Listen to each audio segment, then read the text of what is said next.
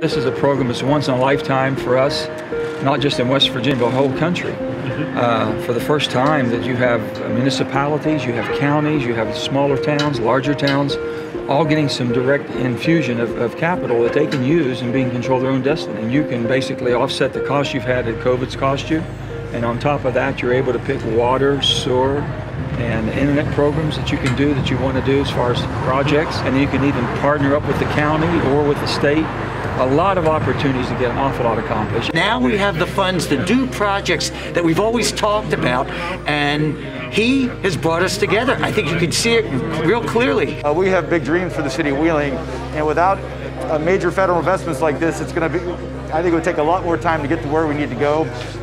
We're going to make sure we use these monies very critically, very thoughtfully, and very strategically, and we cannot thank the Senator enough for his support on this initiative. We have definitely a need for this, and it's going to help immensely for the citizens of Ripley so that they don't have to bear the entire burden of the cost of these projects. We can show them the projects that might have never gotten off the ground, never gotten completed, and it's an opportunity for us to show them how to do it and do it right and be transparent. Sure. That's what it's all about.